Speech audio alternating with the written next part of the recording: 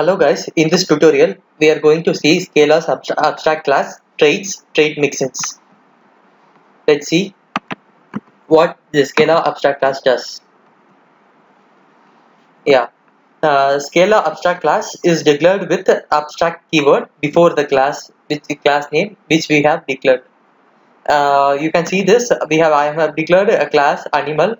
Before that, I need to declare that class as an abstract class. So I have added one abstract keyword before the class. Using this abstract keyword, we can define abstract class.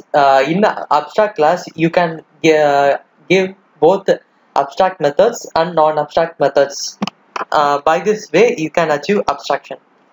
By abstraction, we can hide complex implementation and details and only show functionality to the user, which means like I can define whatever method needed in an abstract class and extends it with a normal class and show it to the user, which I have shown in an example. Like I have declared an class animal as run.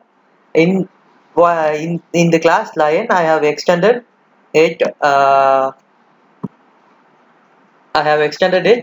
and then I am changing and showing it to the user whatever needs to be shown.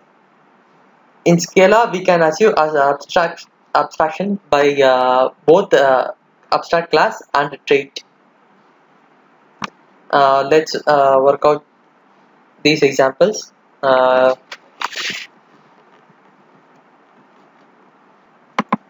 Okay, I am declaring one abstract class over here and try to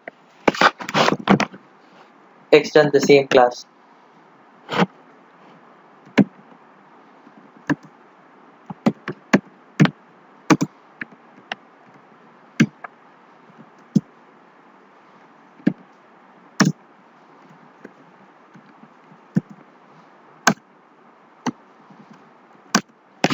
I have declared one class. In that, I am going to declare extend the same function.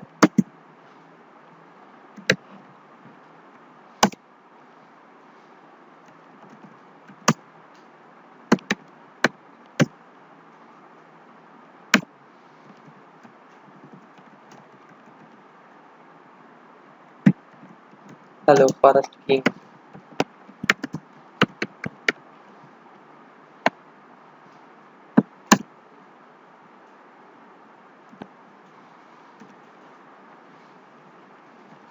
Yes, I am creating the object for the lion class.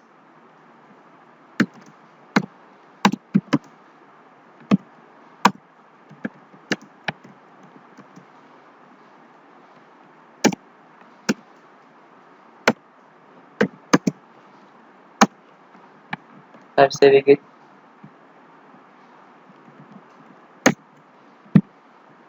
Let's try run it out and check how does it work.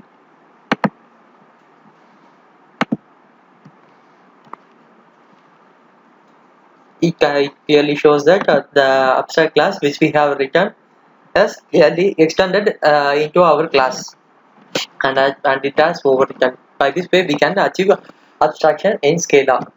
Let's see other examples.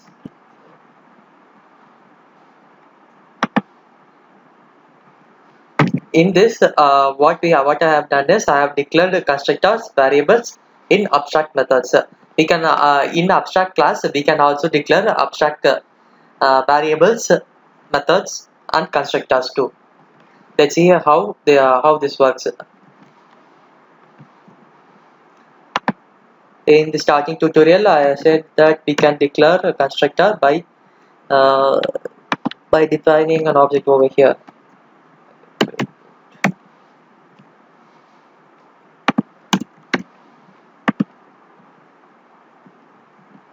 We have successfully defined.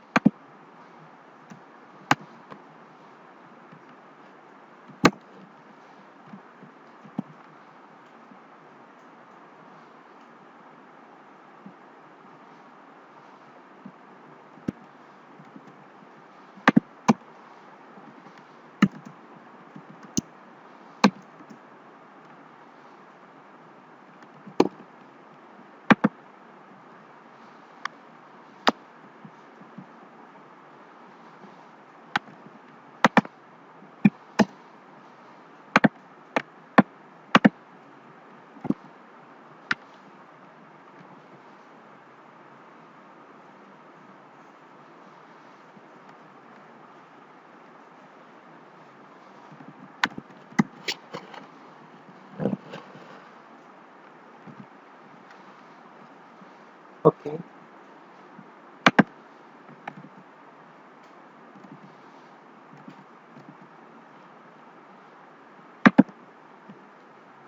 let's see. The abstract methods variable is accessible over this subclass.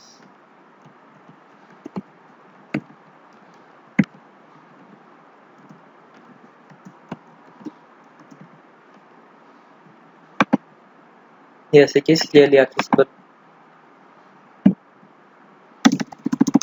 This one, which we have returned, is an abstract method.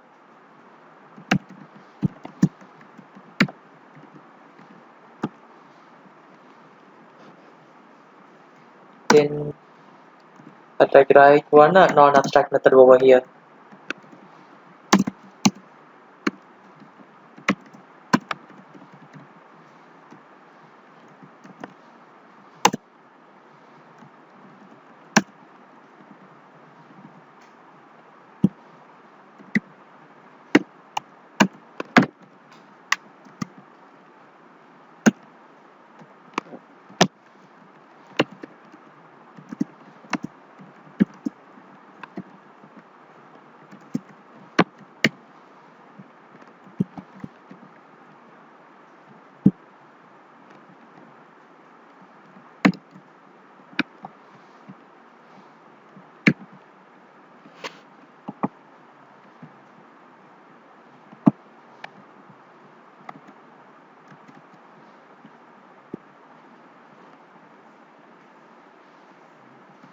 That's it, right? Let's run this program and see what it shows.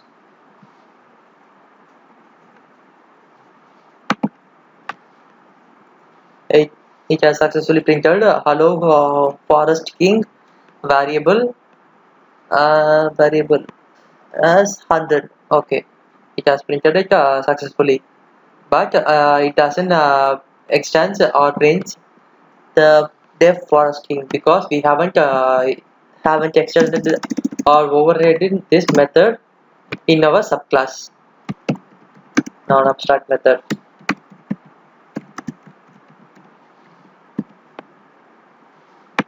These are abstract variables. This is how we can define or call a class which has a constructor, variables, and abstract methods. Let's see other thing. Okay. These abstract classes, or yeah, if people have studied Java, it is similar to those abstract classes. Let's see the next topic as traits. Scala traits is similar to interfaces in Java, which is like a partial implementation. A trait is a collection of both abstract and non-abstract methods. You can create a trait by using a trait keyword before trait keyword and the trait name in the scope of the operator which you are going to define with it. A variable that is declared either using var or var keyword in trait get internally implemented in the class that implements the trait, which means the class which you are going to extend from the trait will automatically inherit the variables which we have declared in traits, which is similar to interfaces. Traits are usually compiled as a Java interfaces since we have a same JVM running for both Scala. So usually these traits are converted into interfaces. Let's see an example for this one. You can see this trait. In that one I have declared one abstract class, and I'm extending that trait in ordinary class, and I'm defining this one. Creating an object for that one. Let's see an example. Instead of this one, I'm giving us trait.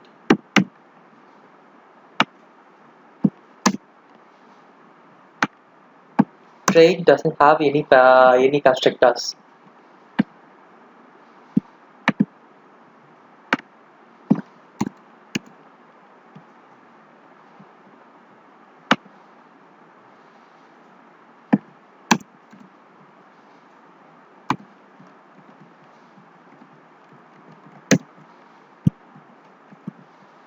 Saving it and let's try what it shows.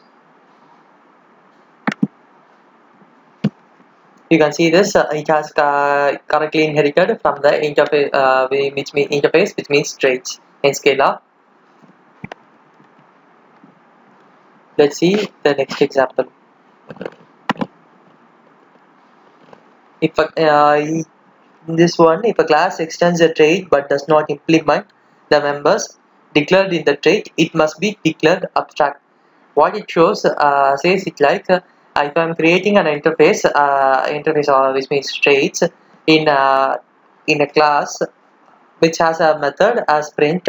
In this if this method is not wholly implemented in the class which you are extending it, you need to define that class as an abstract class, which means it is extending partially from its interface from its trait. Let's try this example.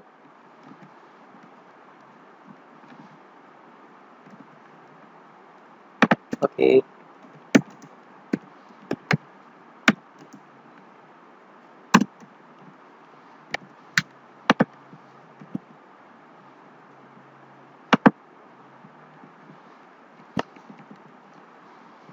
Yes, it clearly shows that client needs to be abstract since method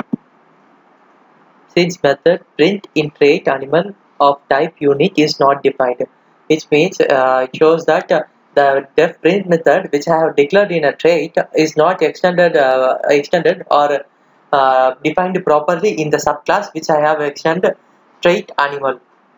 So it shows that we need to give abstract keyword before this class. Then class lion is abstract, cannot be instantiated. It shows that the object which I have created cannot be instantiated because we cannot create an object for abstract class.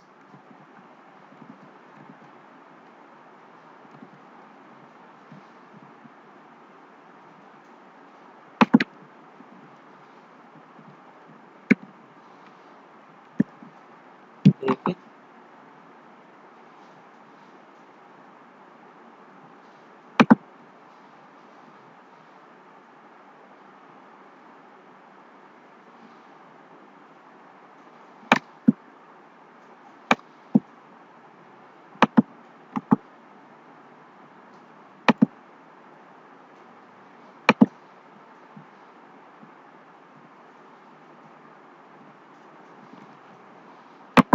Yeah, in here what I have done is I have extended with an abstract class, then I have created a class named cubs so that I can extend the abstract class which I have defined as lion. Then I am creating an object for this cubs and accessing this both println and run method over here. I am using this override method to override the def method which I have declared before. Let's see what if this override is not there. It will throw an error. Override method run in class lion of type unit. The method run needs override modifier. It shows that we need to override these things. Save it. Run it. It shows that we have successfully overridden the run method in abstract class. Let's see other example.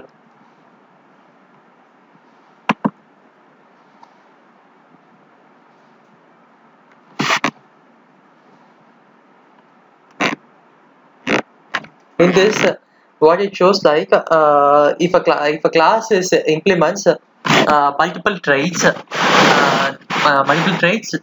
um, it, it will extend the first trait class abstract class with the keyword is used to extend the rest of the traits.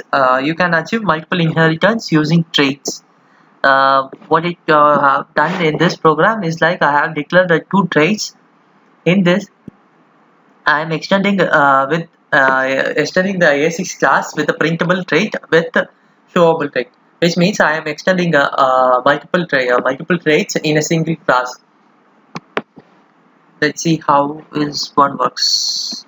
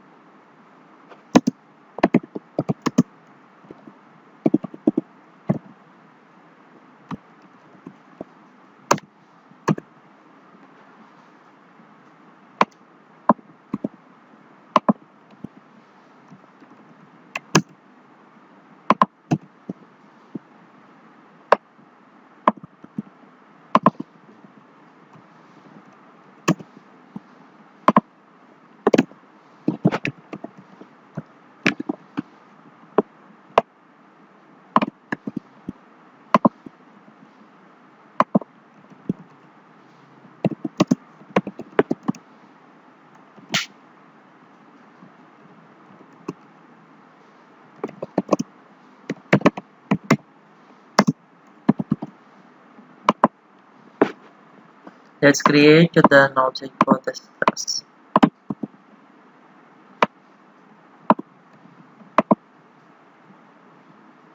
Save it, run it.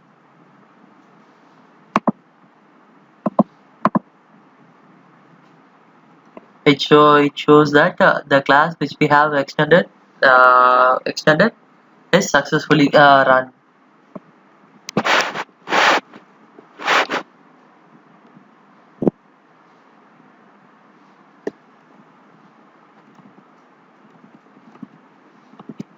Let's see what if we have given this biology, this person, this animal to the next.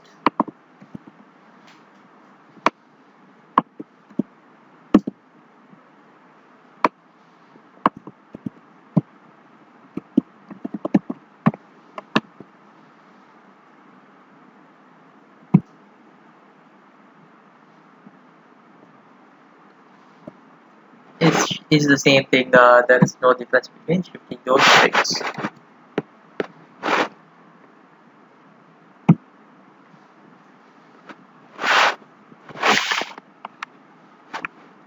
In this, the next thing is you can also define a method in trait like an abstract class. What it shows that we can define a method in a trait like as we declared in an abstract class. We can define both abstract methods and non-abstract methods. The only difference between the abstract class and the trait is that we cannot declare a constructor in trait. But apart from that, we can have multiple traits to extend. Let's see for the system. Next thing we are going to see is the trait mixins. Trait mixins means you can extend any number of traits with a class or abstract class. You can extend only traits or combination of traits and class or traits and abstract class. It is necessary to maintain orders of mixin, otherwise compiler throws an error.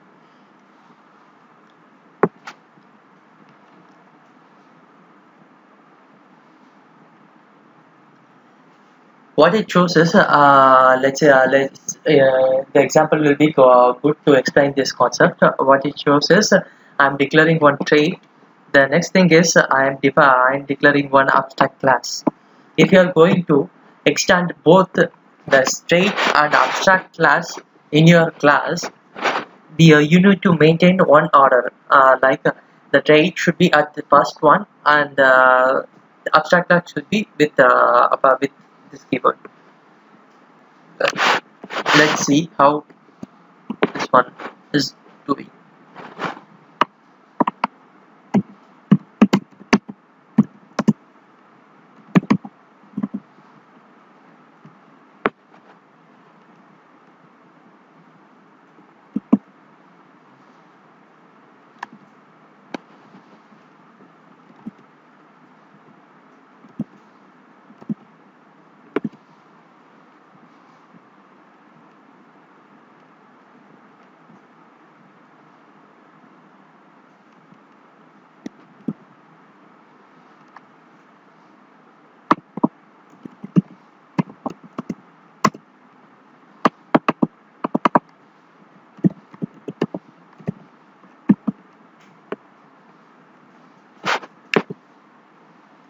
You can show that class biology needs to be a trait to be mixed in.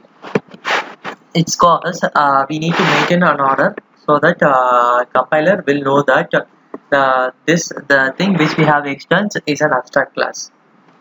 So we need to give this abstract class over here, and over here. And show this, the error has gone. Let's try to run this one. We got the output. This is how trait mixing runs. If you are going to extend both abstract class and the traits, you need to extend the abstract class first, and then you need to extend the trait which you have defined along with the abstract class. This is known as trait mixing in Scala.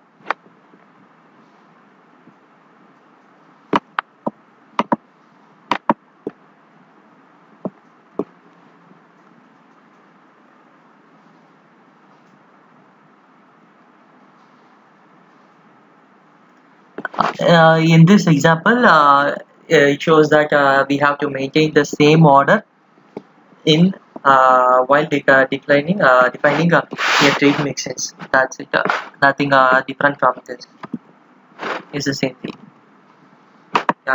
Thank you.